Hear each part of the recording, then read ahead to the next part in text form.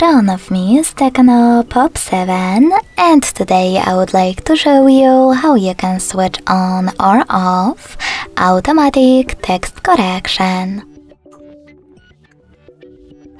First of all, go into Devices Settings and scroll all the way down to Access System. Then select Languages and Input, On-Screen Keyboard, and Gboard. Following that, just click on Text Correction, scroll down and tap on this switcher next to Auto Correction. This way you'll turn it off or on.